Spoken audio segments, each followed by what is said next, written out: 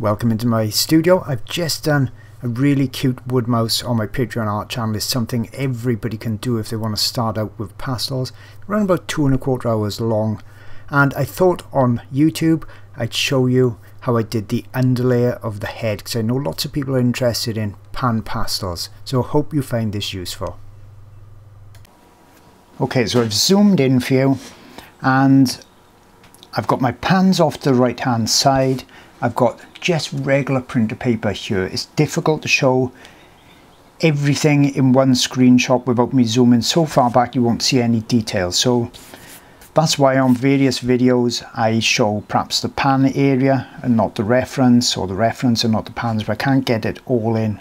But basically I've got pans which, if you're a complete beginner, like here, they look like this. It's just compressed pastel inside. Okay, now you can do all this underlayer with just pencils. You could do the whole drawing with pencils. The difference is when you look at the pencils, you see how much pastel's in here. You can weigh through your pencils very quick. If you're doing, say, a whole pink background, it wouldn't last long with the pencils. But I've shown in many videos just pencils, so don't think if you don't have pans you can't do the lesson. Just use your pencils. So for instance, this colour, permanent red tint in pans, is very similar to a Derwent pale pink. Okay, so it's very often you've got very similar colours in the pencils and the pans, and of course sticks as well. The reason I like pans for underlayers is because it goes a long way. I can blend easily and I can match up my colours more accurately, I find.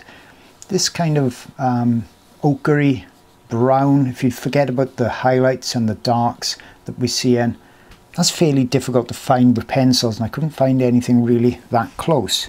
But with my pans I can use, what's that one, 740.3, so that's burnt sienna shade.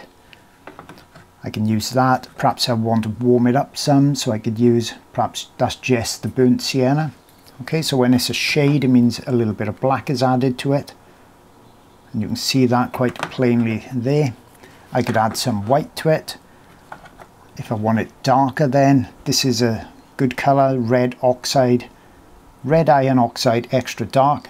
But what I'm getting at is the thing with pans, I can mix here like I would with paint, whether that's acrylic or oils. You'll see me mixing there, so that's what I want to show you. Over on the right, when my hand disappears, I'm just dipping the tool into the pan itself. Right, so let's start.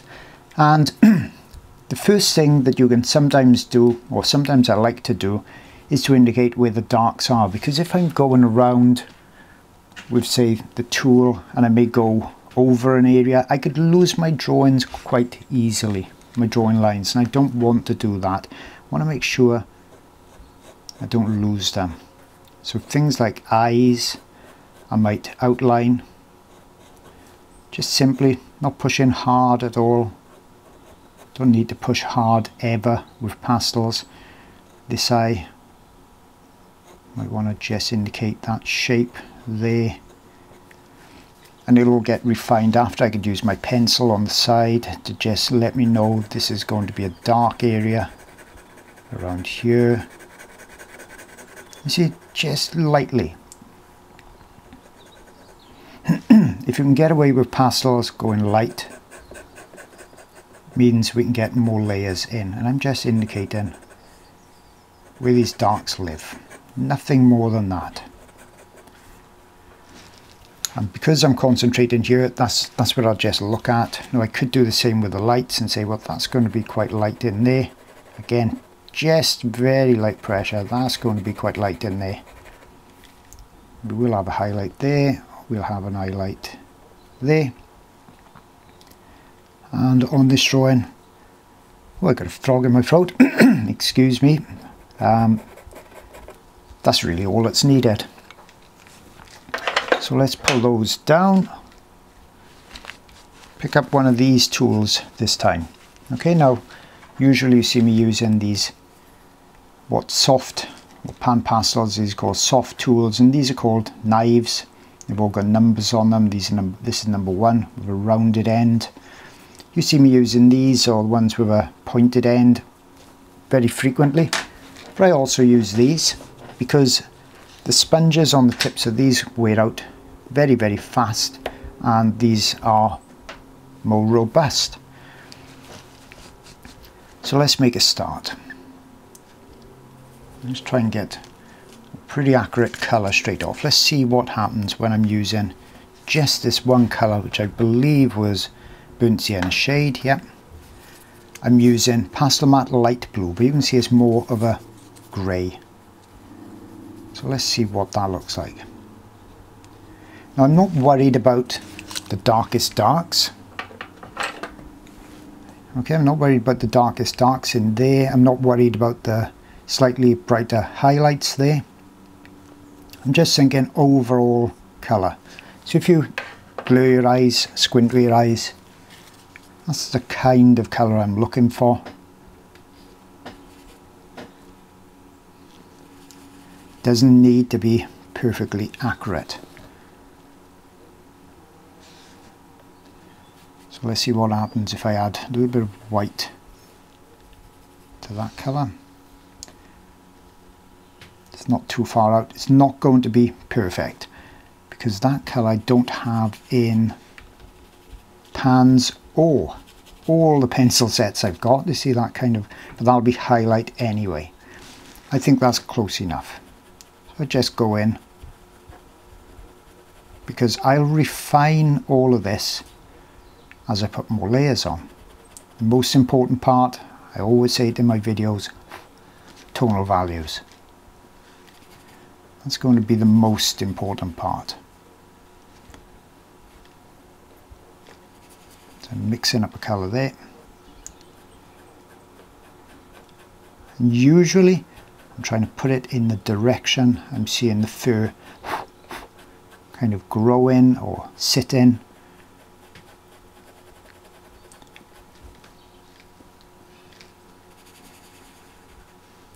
Under the eye will be a little darker. I don't mind if this is a touch more vibrant than I'm seeing in the reference photo. I think that would look quite nice, but don't beat yourself up trying to be exact. You can see this is far from exact, and you can also see my pencil marks through it, just about, okay? And that's because Panpastels are not completely opaque. Now down here we've got some more of that browny colour, quite rich colour. It kind of scoots around there. If you get pastel in an area you don't want, you want to get rid of some of it, just use a microfiber cloth, wipe it away. Not all of it will come away, but enough so you can layer on top quite easily again.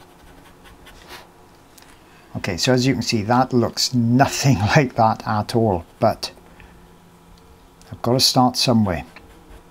I can't refine it and get more accuracy unless I've got something to start with.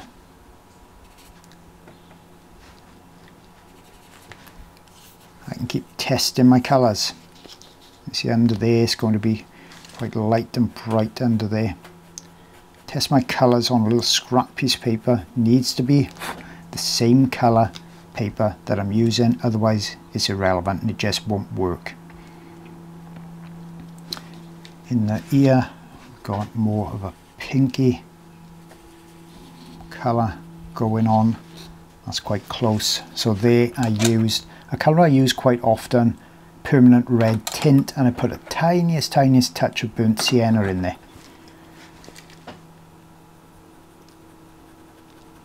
And once again, it's not super accurate, but doesn't need to be. The thing that gives us a three-dimensional feel to it is the tonal value, as I said.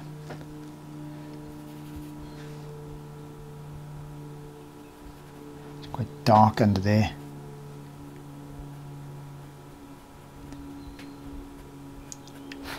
All of it will be refined with pencils. See, it's quite black there. Even the black, pure black with Panpastels is not a very dark black. I always need to use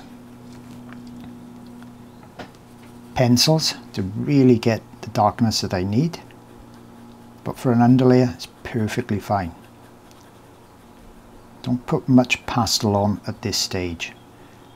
We can always add more on top. A little bit of darkness up there. As you can see, when the darks go in, it starts to begin to take a bit more shape.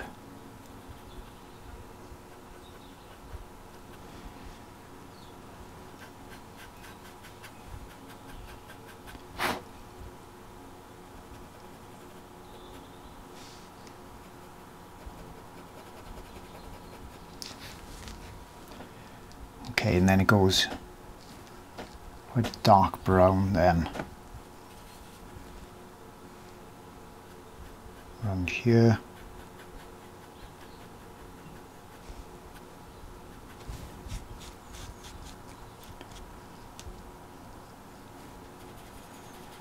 And then it's quite a warm, rich colour there. And what I'll do, I think, is just leave this section then and concentrate more on the head, so you can see that develop while I've got the camera zoomed in. If I feel I need some more richness in some areas, I can just, you know, dot it in, blend it out.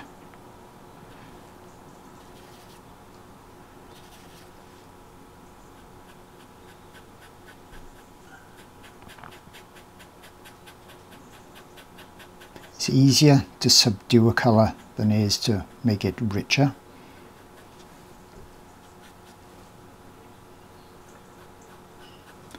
So if you've got a colour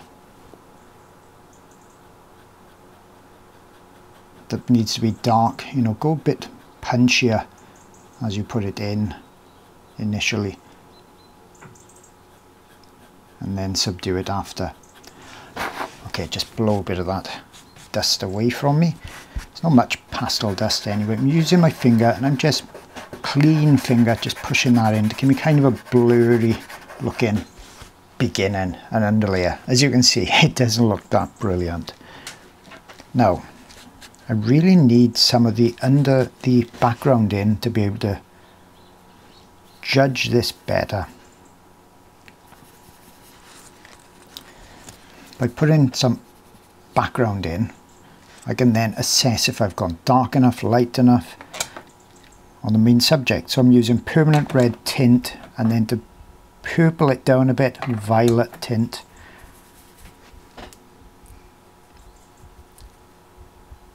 You see straight away that helps to separate the mouse from the background. But I'm not going to put a lot of this in, and the reason being, you can see it's a clean looking background, and I don't want to really contaminate that with potential pastel dust falling onto it, especially dark pastel. I'm just going to put a little bit of it around here, just to, as I said, help that background separate from the subject. And then down here it goes more into a purpley grey. They blend together, and that's where pans are very, very useful, because you can easily blend with them. And then as I come down further, it goes bluer, greyer, and I'll put that texture on later on. But that kind of, as I said, goes more blue and grey as we come down here.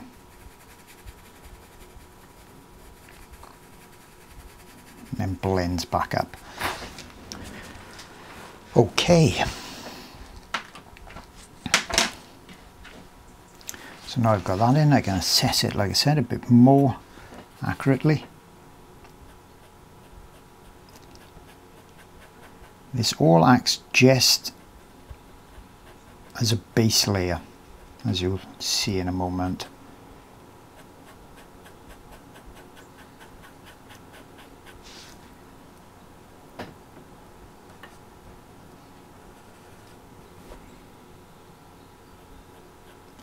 A bit lighter as it comes around there, goes up. Down here will eventually be more of a grey.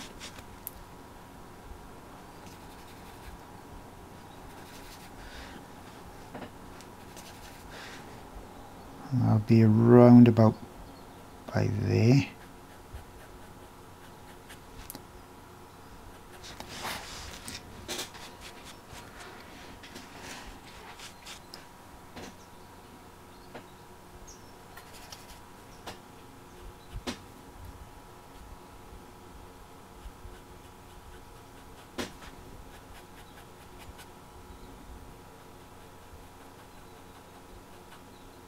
And we'll also eventually go quite dark up here.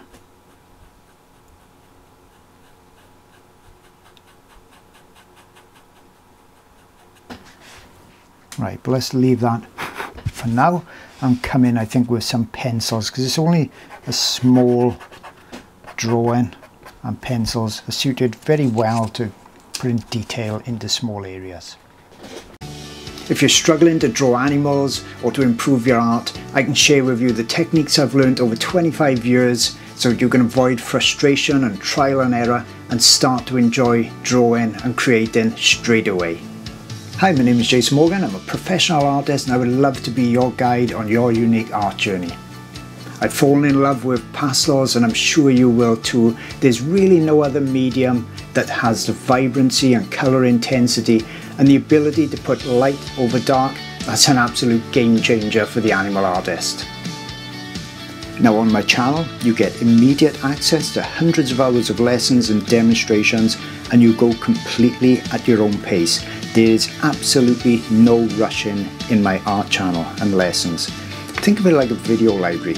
You pick the video you like, something that really takes your fancy, and you take as long as you want to complete it.